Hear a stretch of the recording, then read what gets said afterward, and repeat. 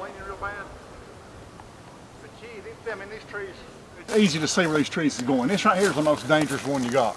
Yeah. The fatal mistake people make is cutting a notch back in here and then coming from the back and start cutting. Yeah. Well, that tree will start falling before you can get it cut plumb off. Yeah. And if it does that, it'll bust. And when it busts, the lower part of the tree is going to be like this, and the back end is going to separate and come up. Yeah. It may go 20 feet back that way. Good grief. And it'll kill you. It's what they call barber-chairing one, or just flat out busting one. So what I'm doing is I'm going to go ahead and cut the notch here.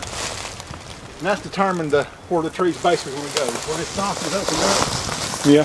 Toward that tree right toward that little hickory right there. Yeah. So what I'm going to do now, I'm going to bore in from the sides. I'm going to leave my hinge about 1 inch wide in the front, right here. Yeah. That'll keep that tree from setting down until I get all the middle cut out of it. Yeah. I'll get all the middle. I'll go from this side and I'll go from that side. And I'll leave about that much meat in the back holding. Yeah. Then I'll come to the back and I'll clip that off. See, the whole tree's cut at that point. Yeah. No it's just a little bit on the back side that's holding it. Yeah, it's what we call a trigger.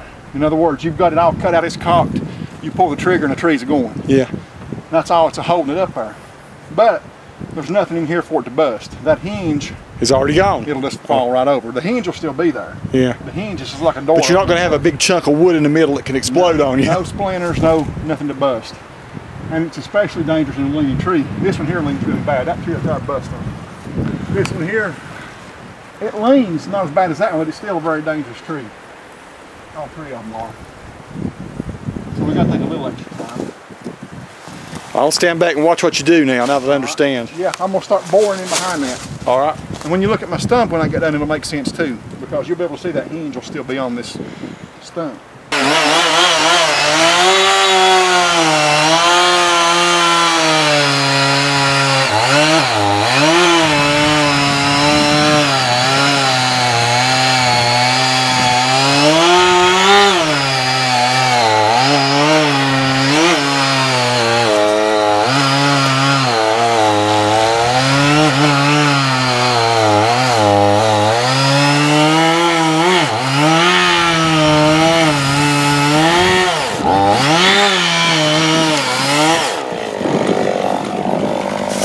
Now you've left the middle there to keep it from falling down.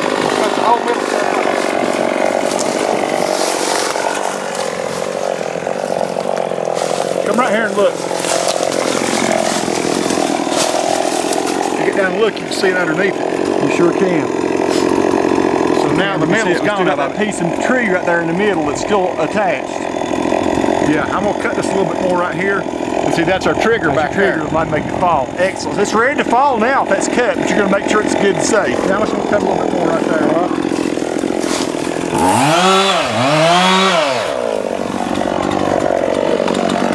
Full of sawdust now. All right. Am I safe?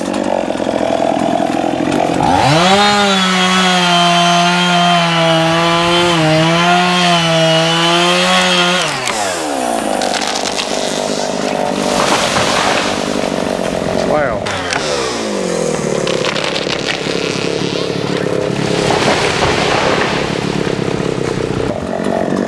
And there's what's left. Yeah, there's your hinge. What's left of the trigger. Wow. Unreal. So this right here is all that was holding it up. Yeah. And that's also how you keep your saw from getting stuck in the tree. Now this in here is going to be a little harder. Yeah. I'm going to. It leans the opposite way. Yeah, it leans that way pretty bad. And to make us to believe that we can actually put it over there, you can't do it. Even with wedges, you can't do it. You can do it with a cable. Yeah. And pulling with 30,000 pound hydraulics. But what I'm going to hope for, I'm going to use the same technique, but instead of boring all the way through, I'm going to bore this side out and leave a lot wider of a hinge on that side, so that when it starts falling, it'll pull it. And then what I'm going to try to do is to get to fall across this tree instead of going out over in there. Got you. I might actually change it up a little. The chainsaw pros will tell you not to do this. The way I cut the first one is the safest way to cut a tree, period. So I'm actually going to cut this one. I'm going to bore the heart. I'm going to cut it from around the back and that should help to pull it a little bit. The danger of this is the tree busting. Yeah. But if I get the heart out right, it shouldn't bust. But it should help it pull a little bit more.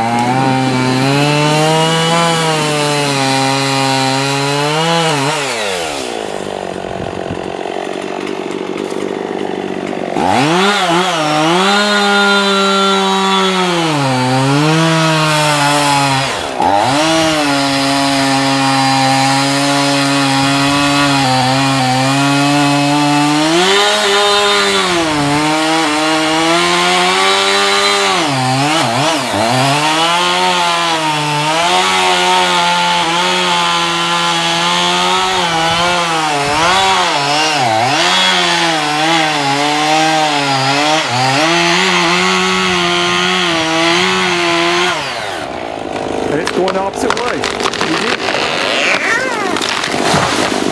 You pulled it off.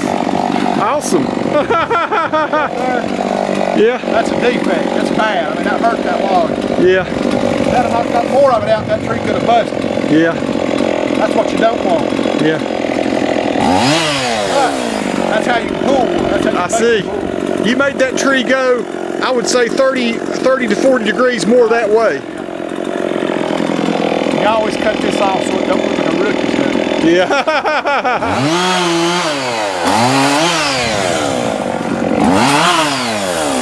Now this one, obviously, we're not going to try and pull it off. You're going to try to go back through yonder. We're just going to try and get it to go in that hole right there. Okay. There's a limb on that old tree right there. It's probably going to, it may or may not tear it out. You got to watch for stuff like that coming back at you too. Yeah. That's why when I cut one, I always go the opposite way. Get away from it. So whenever we get ready to make the final cut, cut back over here so we're in the safest place. Okay. All right. I'm gonna watch you cut. Right now you're fine. All right.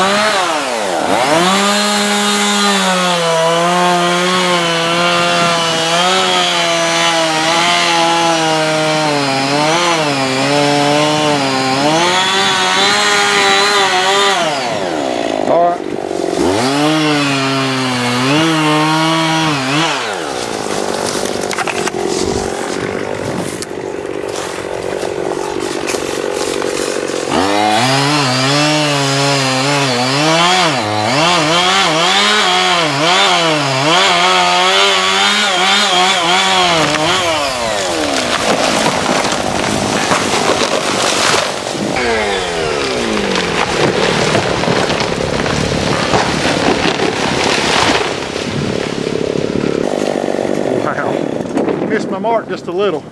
But still, it's pretty awesome. But with the tree leaning that heavy, it's hard to do anything with. Wow, well they're down. So there you go. Sweet. Thank you. Let's go up and check out that, let's check out that view now. I bet it's made a difference. It's made a huge difference. I got to come down here and saw this out, and anything that's fell on the other property, pull it back. You ain't got nothing on the other property unless that one that broke off down there. Yeah, I'll go take a look and see. I'm going to cut it all up and move it around anyway. I'm going to get it back up the hill. I would like to do something with these logs if I could. Well, I don't know how you're going to get them out of there. I don't either. They'll weigh 1,000 pounds. An 8-foot section is going to weigh 400 or 500 pounds. Oh well, maybe it'll just be firewood then. Unreal. Let's look at these stumps and the final thing here. And those of you who cut trees will see.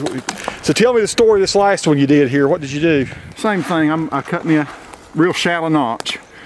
And you always leave this wood in the beginning. That's what people usually cut into that. Yeah, see, that's the mistake. And I think it comes from people cutting with cross-cut saws. Yeah. That didn't have the ability to bore into a tree. Yeah. They had to cut as far as they could in this way till the tree almost set down. So always the best strategy is cut a steep notch in the front and leave a couple inches of wood in the middle, right? I'm sorry. Sorry, yeah. Sorry, I had my head. I'm screaming because I had the head set on. It's most definitely the safest way. You have more control over that tree. Let's say this tree's standing straight up. You cut your notch like this. And the wind blows and it sets back this way.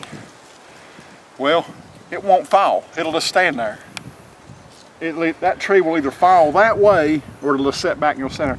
That hinge right there will hold that tree. Yeah. It'd be hard to take a bulldozer. That 2 inches of splinters there. It'd be hard to take a bulldozer and push that tree the wrong way. Wow. But if you put your hinge in the middle, that tree's basically can go either way. Yeah. It's like a door that would open. So don't allow it that. No. Only allow it to, you make a small high cut. I've noticed you make this kind of cut here.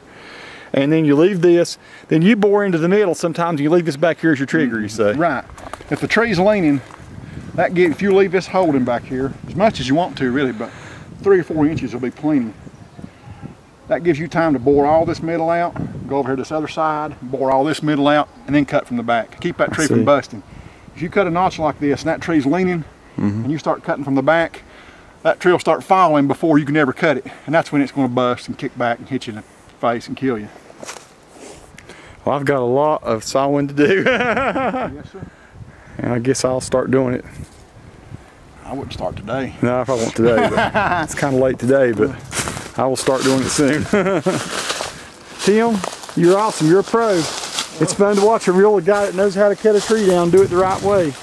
He always makes them fall the right way. There's a lot of people that'll laugh at me, but what I'm showing you there is the safest way. I do it all day long, every day, usually bigger trees. Yeah. And the direction on felling like that is pretty important if you're going to try and get a tree out of the woods after you cut it down. Yeah. And if you're going to try and save the other timber too. Now this oak here, I'll probably take it out too, but just follow your instructions in on that and it'll just make it should go just fine, shouldn't it? Yeah, you got to look at where all the weight goes. Yeah. The weight in the top is what makes a difference. That one almost leans up the hill a little bit. Yeah. Put that big bend in it. Holler at me when you go to cut it, I'll help you with it. I won't do it anytime just soon. I'll let you cut it when you let me. I still got a lot of these pines. I'm going to cut these pines up. I'm going to get any brush I've got, pull it into a place where I can burn it and dispose of it all that way. It looks to me like that one last oak tree down there is going to be in your view. But that's not on my property, is it? I don't think. I think it is. You just have to cut it up the hill. I have to cut it up the hill, yeah.